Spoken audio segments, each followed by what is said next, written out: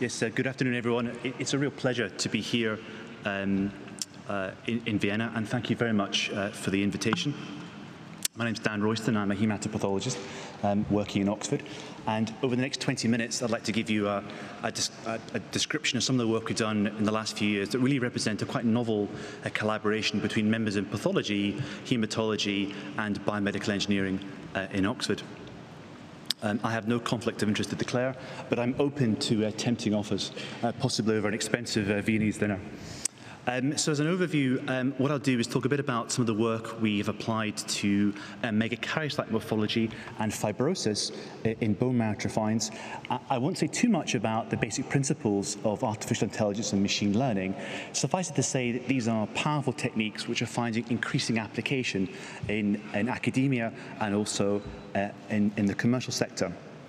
A very important tool in the repertoire of machine learning is the application of these convolutional neural networks, very, very powerful techniques for image analysis, and so very naturally have found application in pathology.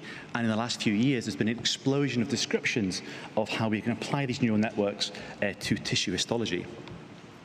Now, the morphology in MPNs is embedded in the WHO classification scheme, and these are important features, both cellular features and features of the stroma. But it is absolutely clear that there is some controversy about the relative significance of individual morphological features and the consistency that pathologists are able to identify them. And there have been various publications looking to describe the concordance or discordance in these morphological features. Now, of course, in the field of the myeloid disorders and MPNs, there's been huge steps towards understanding the basic driving factors for this disease. Both single-cell and bulk genomics have offered really tantalizing insights into the molecular drivers of disease initiation and progression. And really, the morphological features haven't kept up to pace with this. And really, we're looking at the same features now as we were 10, 20, 30 years ago. And pathologists like me issue these text reports, which are descriptions of a kind of gestalt impression of the tissue that we look at. The tissue is highly complicated, it's data rich, it's a fantastic combination of features of stem cell components, maturing myeloid populations, fat, bone, and stroma.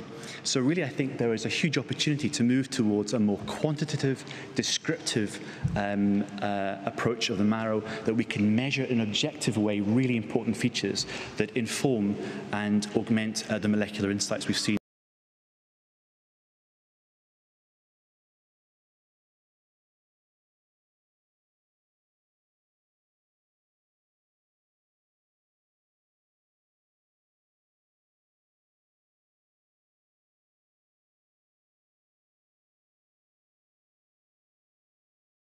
Seen in recent years.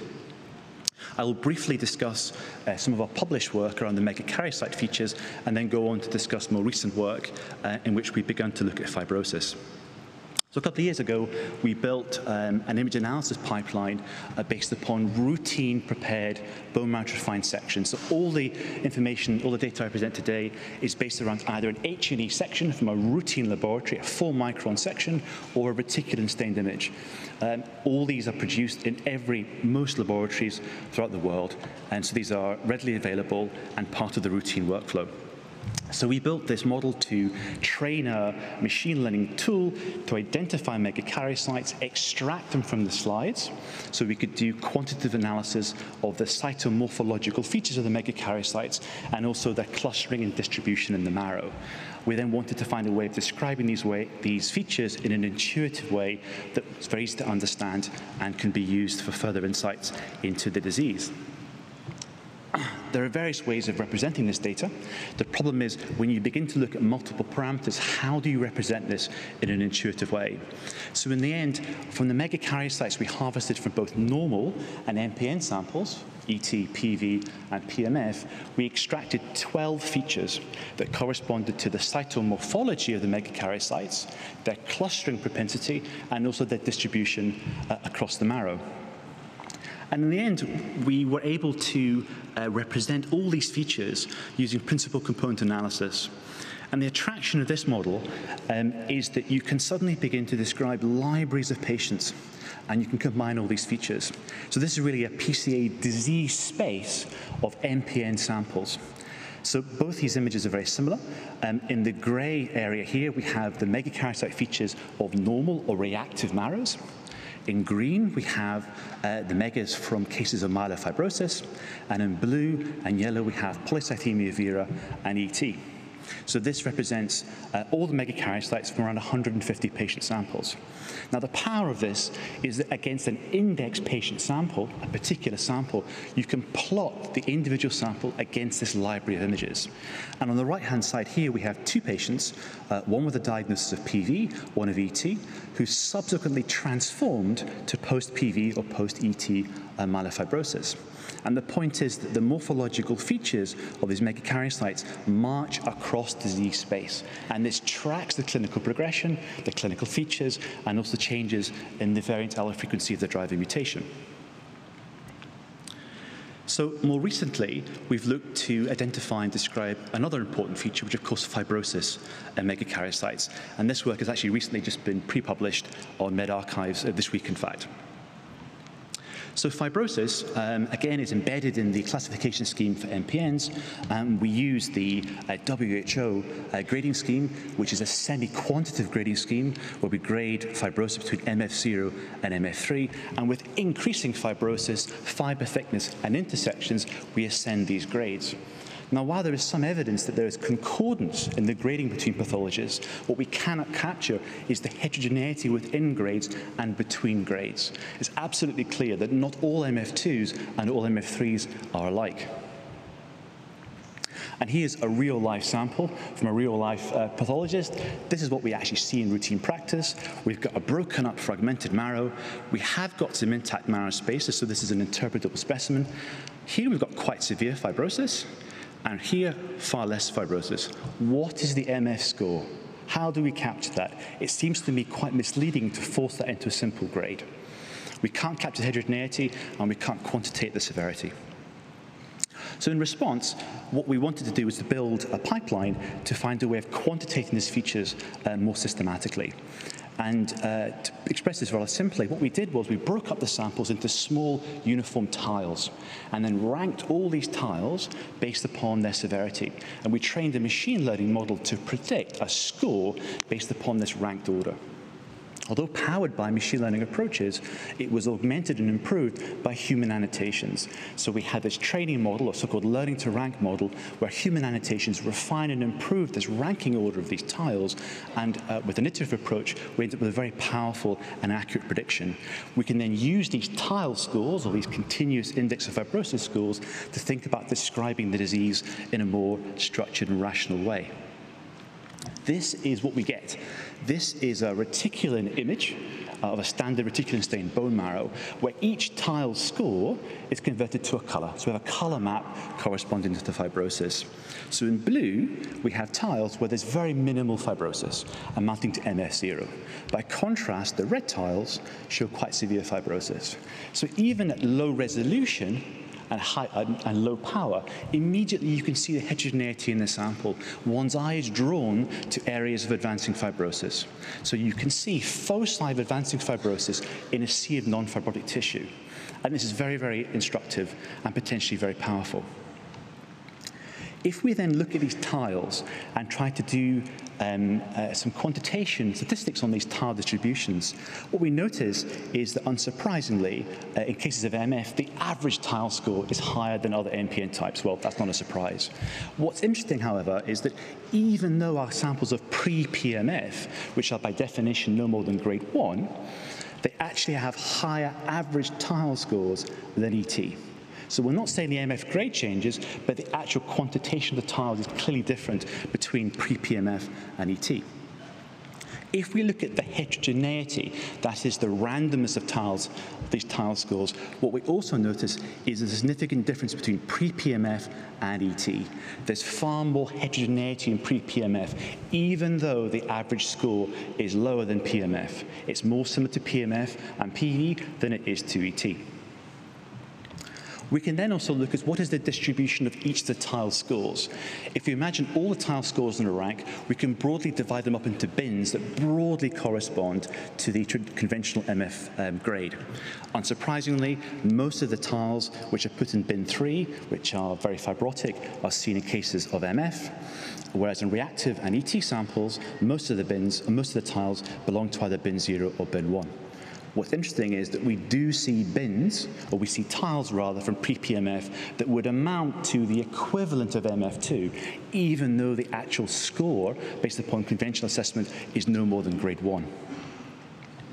Rather like the megakaryocyte work, we can then look at these three features, that is the average tile score, the average SIF score, the variation or heterogeneity in the sample, and this bin distribution, and describe these in PCA space. And what we see then is at this part of the top right-hand of the figure, we can see all the PMF cases, which is severely fibrotic.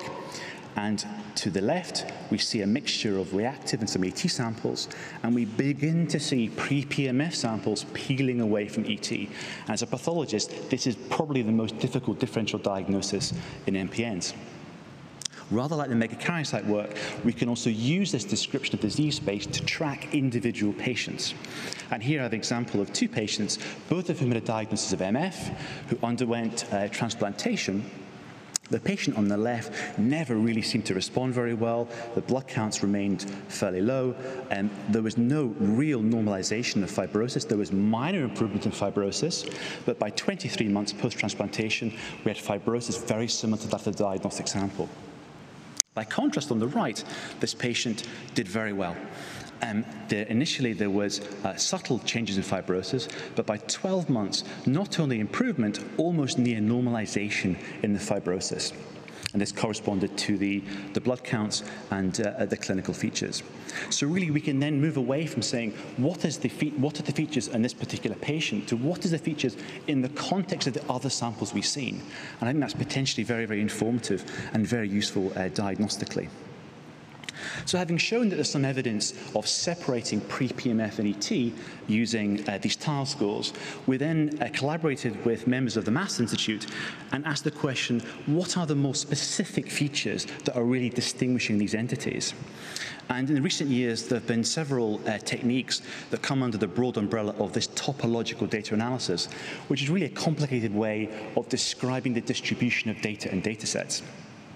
And to cut a long story short, what we could show was that when we look at pre-PMF, one of the distinguishing features is even though the average score is not that high, we see these microfoci of fibrosis. Although not only are they increased in pre-PMF versus ET, they're not randomly distributed. They tend to concentrate in particular areas, these small microfoci of fibrosis. When we look at the intervening stroma, we also see that the fibrosis between these hotspots is slightly higher than the background stroma, which implies or suggests that maybe there's some early conditioning of the stroma in pre-PMF that's very, very hard to spot. And it has to be said, on morphological review, these are very, very hard to spot reliably.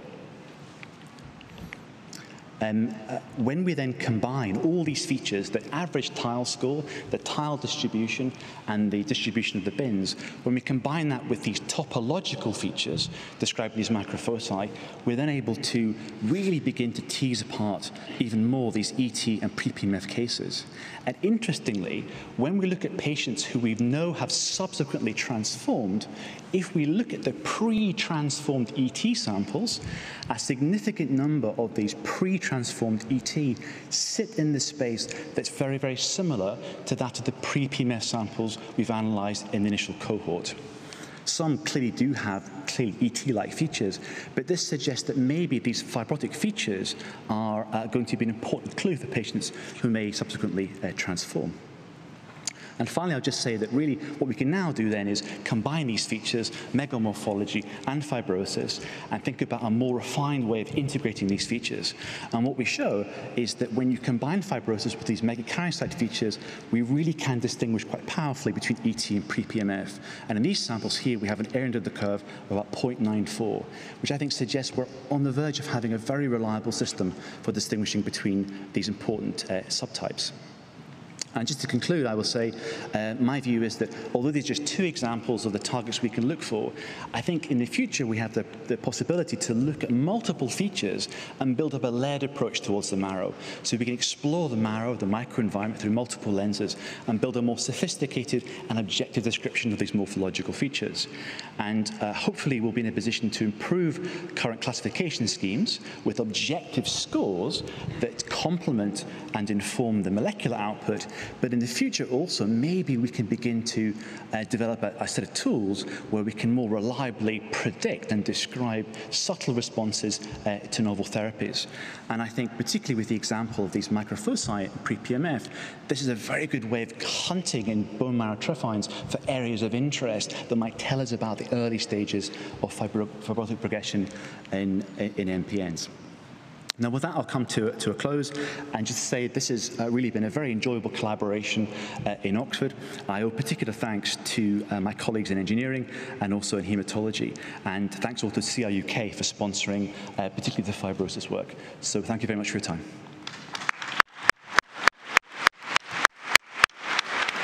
Thank you very much for this beautiful talk, and we have time now for questions in the room, but also remember that for those who are online with us, you can also ask questions that I will receive here. A question from Professor Mesa. So a very good talk and very intriguing, I think, on many levels. First, I think the issue of fibrosis, which has always been so difficult to quantify, in a way to support trials and other things. So you nicely showed the data as related to patients post-transplant. Have you looked at it all in patients receiving medical therapy just to see either the stability of fibrosis or improvement with whatever therapy? Yeah, it's a really good question. We haven't done that. Really, the attempt here was to train a model to spot and identify fibrosis. That's a very obvious question to try and correlate the change in fibrosis with therapy. It's a good point, that we haven't done that yet. In just a second, but unrelated question, as it would relate to potential communication between pathologists, is this a sort of technology where pathologists in more remote areas may be able to scan the slide and then have this analysis done more centrally at Oxford or some other center? Yes, so the way we designed it is that we have an online portal, so you can upload a digital image and you can run the pipeline, not quite in real time, but not far off. And I think that potentially is a way of supporting centers where there's not hemopath expertise. I would also add that even in teams, in my team where there are 4 of us in the hemopath service, what we find is that when you have this kind of automated output, it aids discussion. So rather than simply a disagreement about the grade, you can explain why you think a grade is appropriate or not, and you can use it as a reference point for discussion. So I think the potential for non-experts and also for experts is significant. Great, thank you. Thank you. Another question? Hi, Thomas Daniel from Novartis, Austria. I was wondering, in your analysis of megakaryocyte, how many cells do you need to have a confident disease state progression estimation, or, to cut a long story short, how many cells do you really need to be confident on the prediction of the disease? And the second question is more related on how reliable is the method from pathologist to pathologist and from sample to sample? Did you try to analyze different type of samples and see if you have the same results? Yes, I'll answer the second question first, if I may. You're absolutely right. It's well known that apart from the difficulty of applying the grading scheme, a very important question is the quality of the silver stain. And even within laboratories, there's huge variation. We took the approach that we analysed samples or included samples that we regarded as being diagnostic. And so in a way, we deliberately slightly contaminated the data set to account for variation in thickness and staining intensity. And one of the powers of applying machine learning is that you can train models to predict outliers and to exclude cases which have significant artifact. So I think it's fairly robust. I think it's probably no less robust than routine reporting by pathologists, which I guess is the measure that we should be comparing ourselves to. In terms of the question around the adequacy of the number of megakaryocytes required, we've always taken the view that for a sample to be included for analysis, it should be adequate for pathological interpretation. Most of the samples we used for the megakaryocyte model had between 5 and 6 intertrabecular spaces and between around 60 and 150 or 200 megakaryocytes. Our feeling is that anything less than around 50 megakaryocytes, one should be very, very cautious. That being said, said, if you parse up individual bone marrow trophines into small segments and ask the question, does the size affect the prediction? Remarkably, you can get very accurate concordance of the predictions based upon even small numbers of megakaryocytes. But it's an important point to raise. We have to make sure the samples are good quality, well cut, and well stained and well preserved. Thank you. Thank you. Thank you very much, Daniel. I think we're just on time for the next presentation. So the second presentation will touch a subject that is coming in MPN field, that is the immunotherapy. We have learned in the recent years the impact of such new therapies in cancer in general, but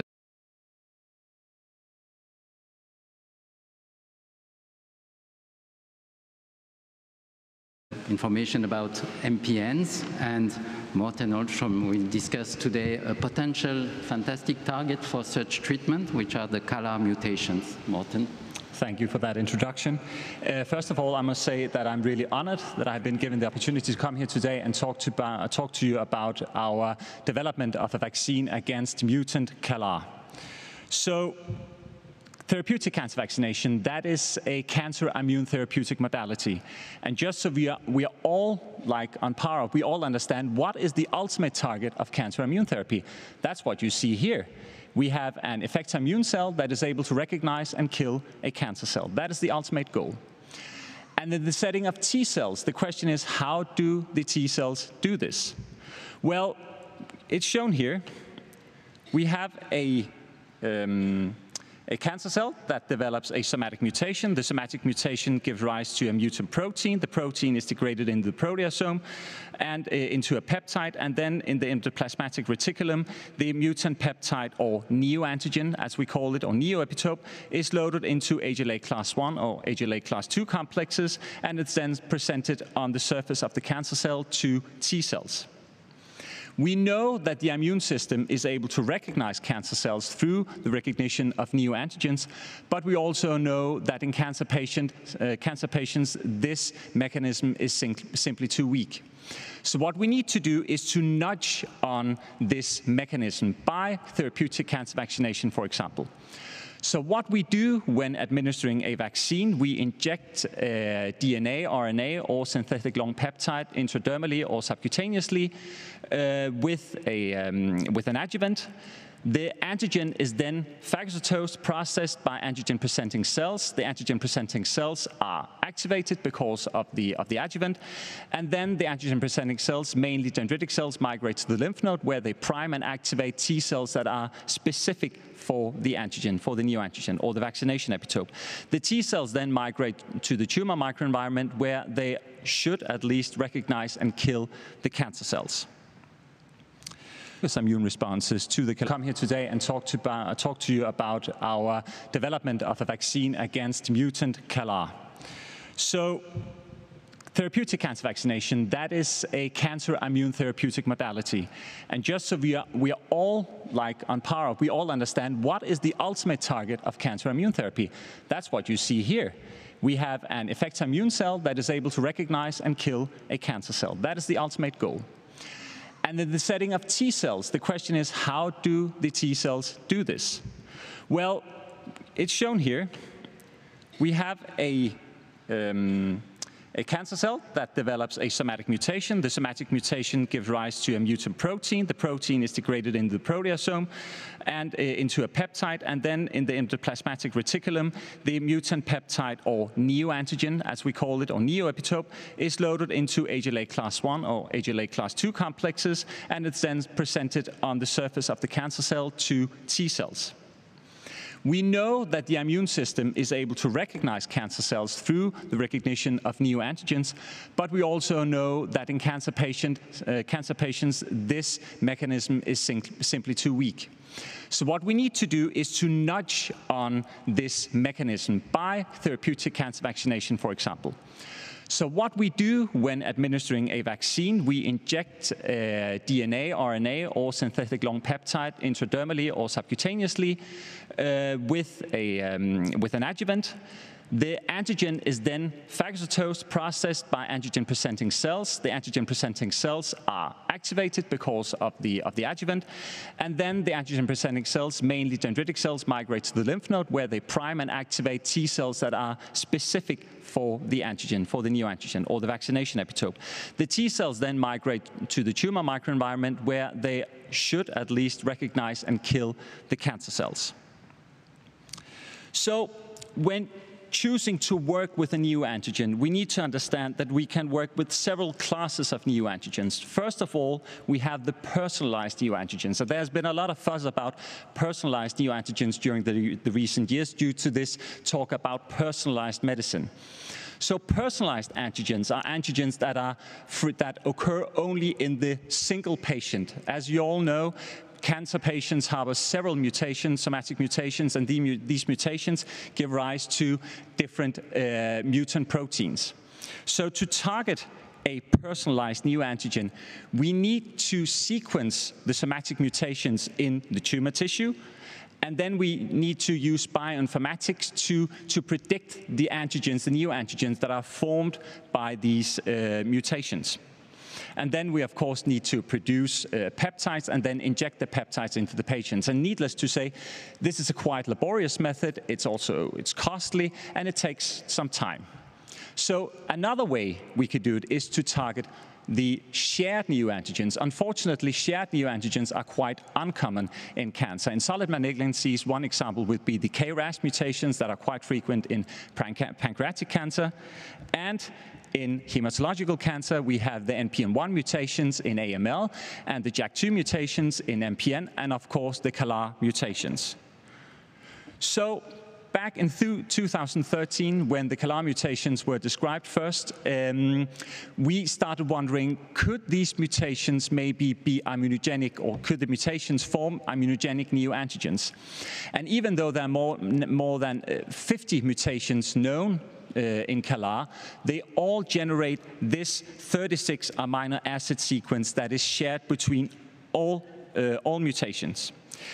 So we wondered, okay, this mutant C-terminus, it doesn't have any sequence homology with the wild-type C-terminal. So could this mutant C-terminal, could it potentially be immunogenic and be a target of specific T cells and hence be used for therapeutic cancer vaccine? So first thing we did was that we isolated PBMCs from patients with CALR mutant MPN. And then we stimulated these PBMCs with peptides derived from the mutant CALR. And what we found was interferon gamma responses using in vitro ELISpots. And we also identified CD8 positive T cell responses using intracellular cytokine staining, and also CD4 positive T cell responses. And actually the most frequent responses were CD4 positive T cell responses. So by that, we have shown that by stimulating PBMCs or T cells from CALR mutant MPN patients, we had a reaction from the immune system. But the most important thing would be to show that T cells specific to CALR mutations are able to recognize and kill CALR mutant cells. So we isolated dendritic cells and T cells from a patient with CALR mutant MPN. The dendritic cells were then pulsed with peptide derived from mutant CALR, and the T cells were activated, started to proliferate and differentiate into effector T cells. Then we assayed whether cancer cells harboring the CALR mutation were killed in a chromium-51 cytotoxicity assay, and we clearly showed that cells harboring the CALR mutations, autologous cells harboring the CALR mutations, were readily killed, whereas CALR wild-type cells, autologous CALR wild-type cells, were not killed. So by that, we have shown that the CALR mutations were recognized by CD4 positive T cells that were able to kill autologous cancer cells. And normally in our lab, when we discover immunogenic neoantigens or immunogenic epitopes in general, we also test whether healthy donors, they have an immune response to these epitopes. So we also tested immune responses in healthy donors against mutant CALR. And before I proceed and show you the data, I would just like to remind you that the CALR mutations have not been identified in healthy donors. Some years ago, there was a Danish population study showing that that very small fraction of healthy donors harbor the CALR mutations. But generally, the CALR mutations are only identified in patients with MPN and rare cases of MDS. So we didn't expect to find any immune responses against mutant CALR in healthy donors because their immune system has not been challenged with mutant CALR. So we were quite surprised when we showed that more than 50% of healthy donors actually respond to stimulation with peptides derived from mutant CALR. So with these data at hand, we thought, okay, let's investigate which T cells actually are CALR specific. Are they naive T cells or memory T cells? So we isolated memory T cells and naive T cells and then challenged the cells to CALR. We stimulated the cells with CALR mutant peptides in ELISpot assays. And as you see here, the cells that respond are memory T cells, whereas we don't see any response in naive T cells. So with these data at hand, we suggest, even though it might be a little bit controversial, that we have an active tumor immune surveillance against the CALR mutations in healthy donors. So we speculate that healthy donors from time to time generate a CALR mutation. However, given the exquisite immunogenicity of the mutations, the mutant cells are cleared, and we generate T memory cells to the mutations. So with this at hand, we thought, okay, why not try to reinstate the defect tumor immune surveillance in CALR mutant MPN patients? Let's take it to the clinic, to the bedside. And that is what Jakob did. Jakob, you see here, he was a PhD student at our institution. He just defended his PhD thesis. And Jakob was tasked to perform a phase 1 clinical vaccination trial in 10 patients with CALR mutant MPN. He performed 15 vaccines over the course of 1 year with a peptide derived from the mutant CALR C-terminus with montanide as an adjuvant. The primary endpoint was toxicity because it was a phase 1 trial, secondary endpoint immune monitoring, and tertiary endpoint clinical response. So first of all, we wanted to find out whether the vaccine was safe and feasible, and indeed it was. We only had 2 cases of grade 3 adverse events, and these were actually deemed unrelated to the vaccine. And the majority of the adverse events that were registered during the trial were adverse events that you normally see during a vaccination trial. So the vaccines, it was safe and feasible to perform therapeutic cancer vaccines with CALR mutant derived peptide. Next thing was the immune monitoring. And we were interested in assessing whether we saw an increase in the immune response to mutant CALR. And indeed we did, shown here by these interferon gamma ELISpots. It's shown that in this patient we actually didn't find any response at baseline, but after repeated vaccinations we saw an increase in the amount of specific T cells to mutant CALR, also shown here on this heat map for all patients included in the trial. However, we also showed that the patients that had the strongest immune responses to the CALR vaccines were patients with essential thrombocythemia and patients with myelofibrosis, actually 2 of them, patient 3 and patient 10, they didn't develop any immune response at all. And this is on par with other results that we see from the lab, that patients with myelofibrosis generally, they show a weak immune response to antigens. So, next thing was clinical. We wanted to assess whether there was a clinical effect, and we looked at platelet counts because the CALR mutations mainly affect the megakaryocytes. So we had hoped for a decline in platelet counts in these patients. The patient that you see has a massive drop in platelets started receiving interferon alpha at this time point due to high thrombocythemia.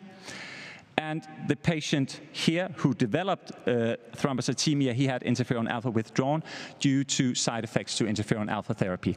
So no effect on platelet counts. Of course, it was also interesting to look at the variant allele frequency of mutant CALR in the peripheral blood. No changes there either. So we had really hoped for more. We didn't see any clinical responses, unfortunately. However, we showed 2 patients that actually, after the trial, showed a CD8 positive T cell response to stimulation with the mutant CALR epitope. Later on, we showed that these CD8 positive T cells, they had a HLA-B07 restricted target recognition, so they were only able to kill cells in an HLA-B07 dependent manner. So what we then did, was that we had previously shown that CD4 positive T cells kill CALR mutant target cells in a CALR mutant dependent manner. And now we also showed that CALR mutant specific CD8 positive T cells kill CALR target cells in a CALR dependent manner by using CALR siRNA transfection controls, as shown here. So it's quite puzzling. Why don't the vaccines work? We see that we instate a CD4 positive T cell response, a CD8 positive T cell response, but we don't have any clinical effect. And we see rather strong immune responses after the vaccine. So why aren't the mutant cells cleared? And there's a vast plethora of explanations to this, and I hope that we can maybe take this in the discussion. But we have investigated whether it could be a question of T cell homing. Because we vaccinate in the periphery, we activate CALR mutant-specific T cells, but the question is, do these T cells home to the bone marrow and exert their killing function on the cancer stem cells? So what we did was we established T cell cultures specific from 4 different patients that were included in the trial, T cell cultures specific to mutant CALR. These T cell cultures were then used to, we analyzed CALR mutant specific T cells from these T cell cultures using FACS sorting. And then we sequenced the T cell receptors of these T cells that recognize mutant CALR. Next thing we did was that we isolated T cells from bone marrow from these patients acquired before entry in the vaccination trial and after entry in the vaccination trial. And we also sequenced the T cells in these patients. And the rationale beyond this was that we want to know whether these T cells up here, can we find them, the T cells that recognize mutant CALR, are they present in the bone marrow? Maybe they're not present before entering the trial, but at least if we were supposed to have an effect of the vaccine, the T cells should be present in the bone marrow after the trial. So the data just come in some weeks ago. We are still looking at the data. This is a plot showing the frequency of T cells in the CALR mutant-specific T cells. And it shows for patient 2 and patient 7, from whom I made CD8 positive T cell cultures, that we have one clone that is highly prevalent in both the T cell culture derived from patient 7 and the T cell culture derived from patient 2. It's not that clear in patient 1 or patient 9. So then we wanted to see, okay, these highly prevalent T cells in the CALR mutant-specific T cells, could we find them in the bone marrow before the trial and after the trial? And I don't have any figure to show you here because we can't find the T cells in the bone marrow, neither before nor after the trial. So even though there are several methodological caveats using this method, we suggest that we have a homing problem, that the T cells simply are not able to home to the bone marrow and exert the killing function here. So to conclude, we have shown that the CALR mutations are immunogenic. We find both CD4 and CD8 positive T cells that recognize and kill target cells in a CALR mutant-dependent manner. We also have data that suggests we have an active tumor immune surveillance against mutant CALR in healthy donors. Peptide vaccinations against mutant CALR is safe and feasible. We induce potent immune responses. However, we are yet to find a clinical effect. Some data, we have data that suggests that specific T cells simply are not able to home to the bone marrow, but there are numerous other immune subversive mechanisms that could impede on the clinical effect of this vaccine. So by this, I would like to thank all of my collaborators, especially Hans Hasselbalch and Mads Hall Andersen, who have helped me a lot, and collaborators, and of course patients. And now I would also like to thank you for your attention. Thank you. Thank you very much, Morten, for this stimulating presentation with many questions, I guess. First question. Thank you very much. Very interesting, very nice. I am Dr. Shihab from Doha, Qatar. Simple question. What is the duration of follow-up? And do you think with longer follow-up we may see clinical impact? Yes, the follow-up is, we still follow the patients actually, and you're totally right that we could maybe see a response later on, because that is a known fact in cancer immunotherapy, that the response may come at a later time point. So we are still following the patients, and we're yet to still, we are still to find or see a clinical response in the patients, unfortunately. Thank you. I know that in the Danish group you've studied a lot immunity in these patients.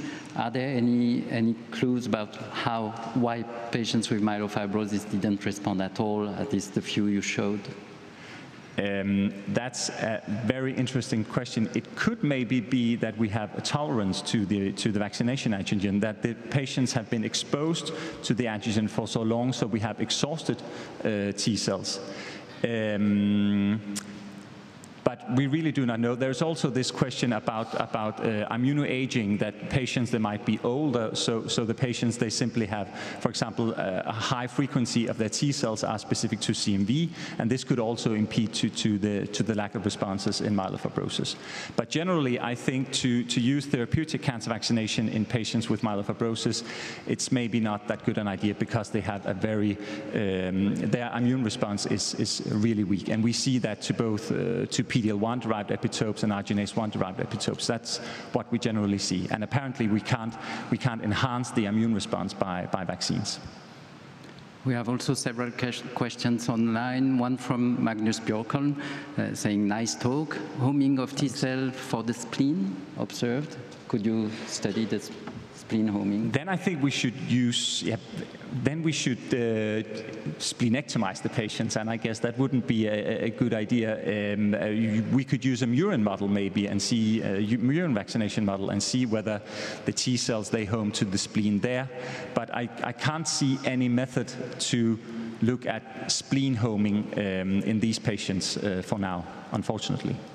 But I do think that the main thing would be the T cells to home to the bone marrow and find out whether they can kill the CALR mutant cells there. Okay, maybe a last question from Tim Brumendorf. Could the lack of response in vivo also be linked to subclonal heterogeneity of CALR positive target cells? I think since we see that so many, that the patients have such a high CALR mutant variant allele frequency in the periphery, I think that the majority of the hematopoiesis consists of mutant CALR. So I would think that if we had any tumor-specific immune response, it would impede on, it will kill the CALR mutant cells. So I do not think that's the explanation. We also have a question. Hello, thank you for the nice talk. My name is Christina. I'm from the Medical University here of Vienna. And I wanted to ask if you could envision using a TCR that you found in those treated patients, cloning it, and then maybe use a preclinical model together with editing those T cells, for example, with a bone marrow homing factor, to see if you can redirect them to the bone marrow, if you get any efficacy? Really, really good question. I've been thinking about this since I got this data, because I think we have a challenge with the immune system simply losing the battle in the periphery. We have so many mutant cells in the periphery, so even though we induce an immune response in the periphery, the T cells, they simply lose, they're simply not able to kill all the cancer cells in the periphery. So yes, I think we could maybe clone a TCR into autologous T cells, and then by some mechanism, I don't know how we should do it, some molecular biologists would do that, then we should make these T cells home to the bone marrow by using a homing factor. And then first, when the cells are in the bone marrow, then they should express the T cell receptor specific for mutant CALR.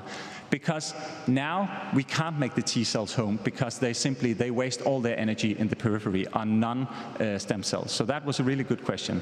But I think it would be a project that will take many years to develop. Thank you. Thank you very much. We have to move now to the next presentation. Thank you, Morten. So just before the advent of vaccination, we have another immune therapy that works well in hematological malignancies, that is allogeneic stem cell transplantation. As you know, in myelofibrosis, this can be challenging due to the patient's condition.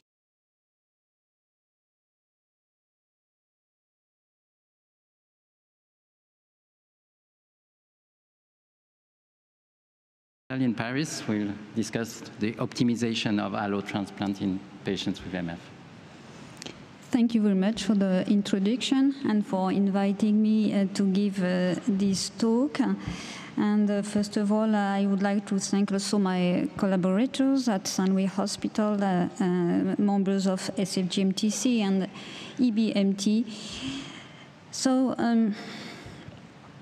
here are my disclosures.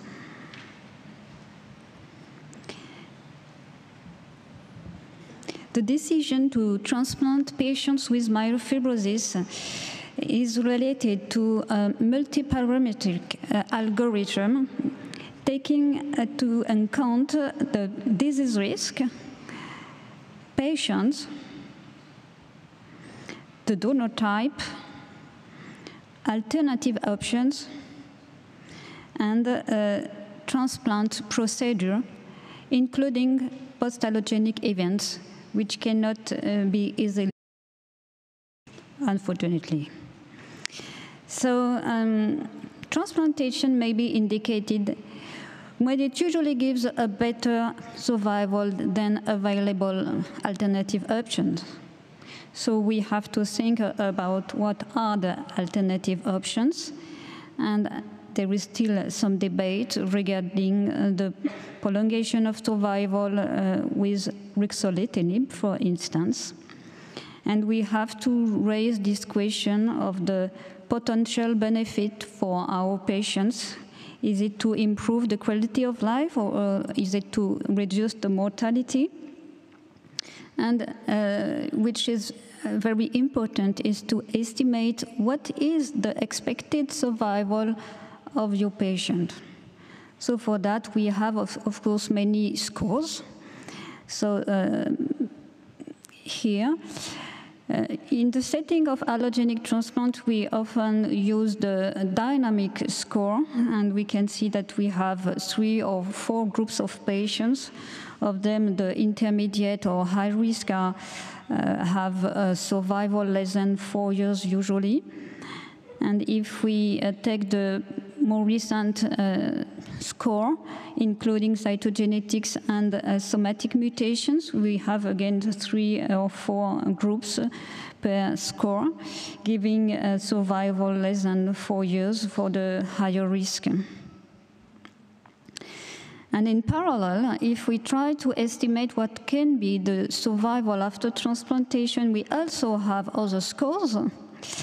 And this one is the myelofibrosis transplant scoring system. And according to all these parameters you can see on the left, after transplantation, the survival is between 90 and 25, so very different.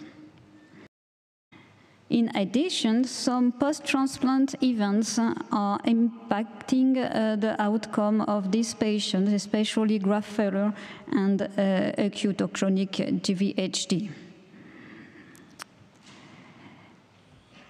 We unfortunately don't have prospective studies comparing transplant and non-transplant strategies, but we have some registry studies. And this is the first one, which include several hundreds of patients with myelofibrosis. And that's before ruxolitinib area in patients younger than 65. So this study is showing that at 10 years, there is a benefit to transplant patients if they are intermediate 2 or high, while that's the contrary in the lower risk. More recently, another study including primary or secondary myelofibrosis, a study from CIBMTR, is showing in the red curves that transplantation is able to give a long-term survival which could be better than non-transplant strategy, but you can see that the curves are crossing. And especially for low risk, they are crossing at 10 years, so probably there is no indication of transplantation for these patients, and it's crossing between 3 and 4 for intermediate 2 or high risk, due to the non-relapse mortality, which is quite high just after transplantation. In this study, some patients receive ruxolitinib, and in the multivariable model, it gives some advantage in terms of overall survival. Another interesting study has taken 9 published studies to estimate transition probabilities in a multi-state model. You can see these states on the left. And this study shows that there is some benefit to transplant the patients. For instance, in patients intermediate 1 or 2, there is a benefit in terms of gain of life expectancy if they can receive the transplant before the 24 months. So timing to transplant is a quite complex issue. It requires constant monitoring of patients. All studies have been done based on the DIPS. Patients who respond to a therapy, and especially ruxolitinib, have a better outcome. And international recommendations do not recommend transplantation in a lower risk, but only in a higher risk, and sometimes in intermediate 1 risk if they harbor some poor risk features. So now, regarding the patients with myelofibrosis have some specificities. They are often quite old with splenomegaly. They also have a liver disease with portal hypertension and sometimes pulmonary hypertension. Of course, they have fibrosis. And they have often a history of thrombosis and renal failure. All these comorbidities increase the organ toxicity after transplantation and decrease the engraftment and decrease also the hematological recovery. So that's very important to explore this patient before transplantation, especially for liver and heart. So we have several strategies to reduce the spleen size before transplantation. I have no time to detail, but maybe we can discuss that. But we can use medication, splenectomy, or spleen irradiation, and all of these have some advantage or disadvantages. So on the left, you can see an EBMT study showing that patients who receive ruxolitinib and who were responders to this treatment had a better outcome, while the other patients have similar outcome than patients who did not receive ruxolitinib. And on the right, this is a single-center study showing that the splenectomy before transplantation is followed by a better outcome. Regarding the donor, patients with myelofibrosis have the best outcome using an HLA matched sibling donor. That's what we can observe in these 2 figures. And using match unrelated donor, but especially mismatch unrelated donor, the patient have worse outcome. So on the right, that's the French prospective study where patients either receive HLA matched sibling donor on blue, no donor at all on yellow, and unrelated or mismatch unrelated in green and in red. So when we look at these results using mismatch unrelated donor, of course we think about the role of haploidentical donor, especially with the use of post-transplant cyclophosphamide. And that's true that we have some good signals for this kind of donor, with survival often more than 50% several years after transplantation. And here that's 2 different studies, one European and one American, showing a very encouraging outcome. Regarding GVHD prophylaxis, As it has been reported in other diseases and in phase 3 studies, ATG decreased the risk of GVHD in this specific population. And regarding regimen, I can say that we don't know which regimen is the best for patients with myelofibrosis, but we know that the lower the intensity is, the higher the relapse rate will be, unfortunately, and that's possibly related to worse donor chimerism. And in contrast, when we use a higher intensity regimen, we have lower relapse, but we have higher non-relapse mortality. So maybe things will change with treosulfan, that I don't really know where it is in the intensity scale, but we have these phase 3 randomized studies in myeloid disease showing a lower mortality with this drug. So several studies are ongoing on with myelofibrosis to know if that's the best or not regimen. But anyway, when we compare RIC and MAC, at the end, the overall survival is similar. So I would say that we may use ATG in the setting of unrelated donor. Haplo has probably the room in this disease. We should use reduced intensity regimen to avoid high non-relapse mortality, possibly based on fludarabine. But as I said just before, the optimal regimen is still unknown. After the transplantation, that's very important to monitor patients for their disease, because that's a disease which is very sensitive to donor lymphocyte infusion. And here, this figure illustrates patients who had a positive MRD measured by JAK2 mutation and who received DLI with a very good response. And generally, after transplantation, if the patient had some relapse, he should receive donor lymphocyte infusion, because 1/3 of the patient can have a response.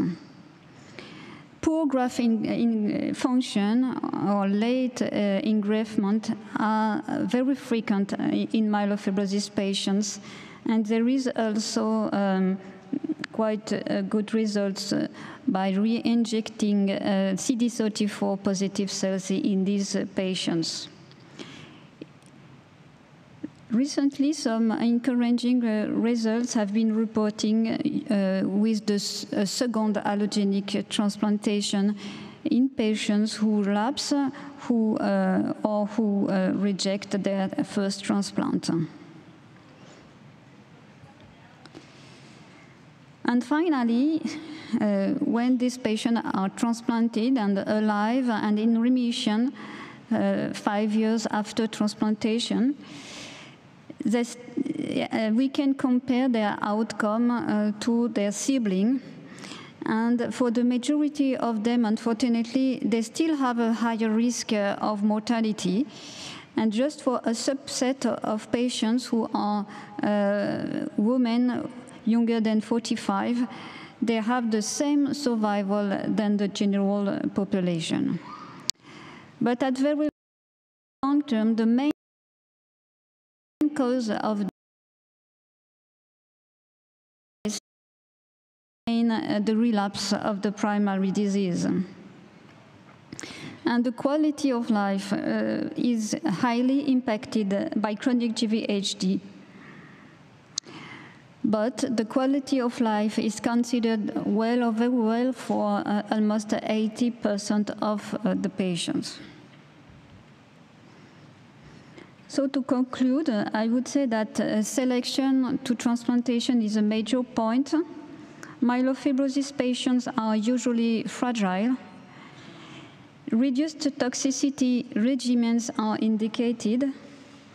Graft versus myelofibrosis effect is observed. And the challenge, of course, may be to decrease chronic GVHD to improve quality of life without increasing disease relapse. Thank you very much for your attention.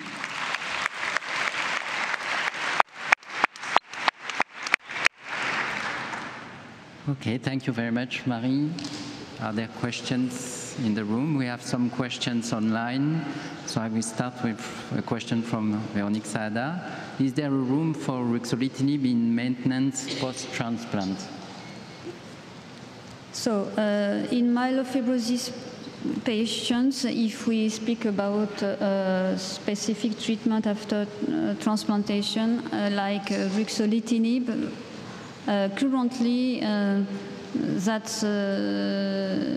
there is no room for this treatment, even if many of them receive it at the end because they have an acute or a chronic GVHD. That's not considered as a maintenance therapy, possibly because that's also an immunosuppressive therapy, so that can even prevent the graft versus myelofibrosis effect. So that's not done currently. Yes, question. Hi, I have two questions. The first one is if you recommend any type of ruxolitinib tapering before the transplant. And the second one, if you ask for a higher CD34 cell in the product for the transplant, knowing the poor graft function. Regarding the discontinuation of ruxolitinib before transplantation, that's true that in the French trial we have started with tapering ruxolitinib, and we observed some rebound just after that, or some things which were similar to rebound. So at the end, in this prospective study, we stopped just before the transplantation, just 1 day before. And after that, I don't know if this is the consequence or not, but we haven't observed any more rebound. And for the number of CD34 cells, that's true that these patients may benefit from a higher number of CD34 cells in the graft. Yes. Thanks. We have a lot of questions online. I'm afraid we cannot answer them, but I will try to summarize one of them that is about the timing of transplantation, especially in young patients. When do you consider transplantation for very young patients, even if they are at low or intermediate one risk? Usually, there is no emergency in this disease, which is quite practical. So we can monitor the disease. I think you speak about lower risk. When patients are intermediate one risk, that's probably interesting to score them with all the genetics risk, just not to miss some poor feature.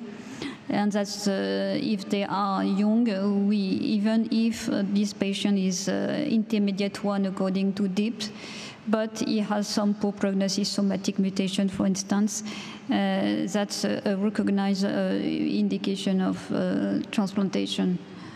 So we have to monitor the patient also, just to check if there is some hematological signal during the follow-up. Thank you very much. I'd like to thank also Claire Harrison for having set up such a fantastic program, I think. Thank you for all our speakers. And it's time now to go to the opening ceremony. Thank you very much.